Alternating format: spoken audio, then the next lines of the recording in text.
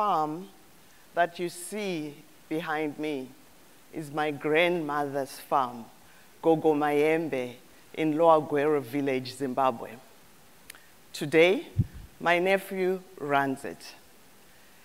There's such diverse operations that he and his family are involved in. There's livestock, where there are donkeys, goats, cattle, free-ranging chickens, turkeys, doves, and guinea fowls. And the garden has strawberries, onions, tomatoes, peas, and of course, kale.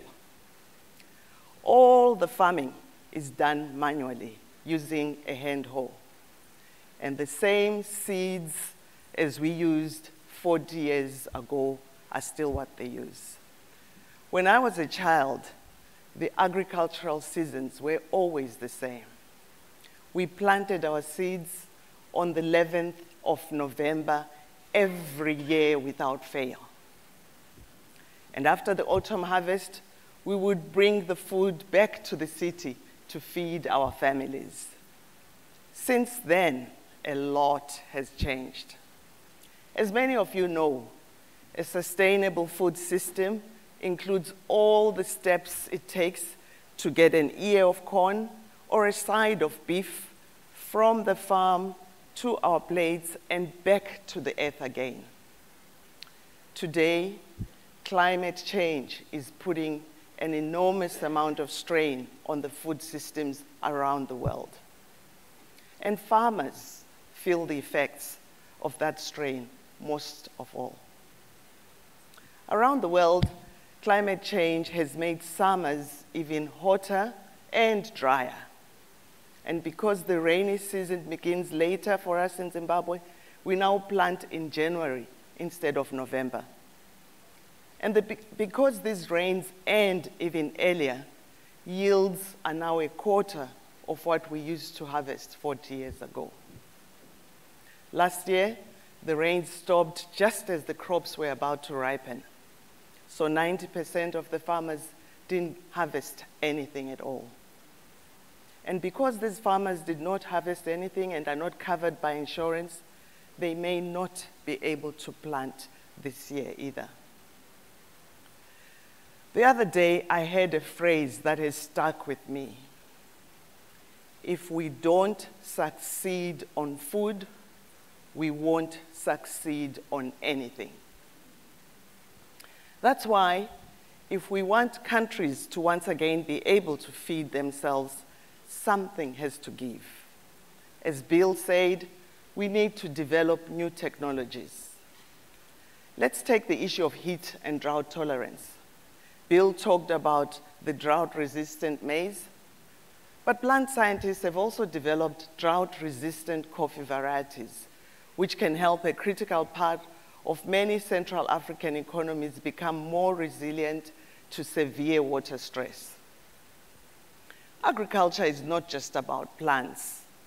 Heat stress also affects animals by causing stunting, decreasing fertility, and slowing down milk production. Fortunately, scientists have discovered a naturally occurring mutation called SLIC. Its SLIC phenotype reduces coat hair so the animals can stay cooler. Through gene editing, we can rapidly introduce the SLIC phenotype into more animals, speeding up the work that nature has already started. And then there are aquatic food systems. Fish can be incredibly sensitive to heat, to cold, heavy rains, or drought, all of which are common and harder to predict because of climate change. So, a group of international organizations who are dedicated to food security have created an online calendar to give farmers in Bangladesh, farmers in India, more information about the local weather.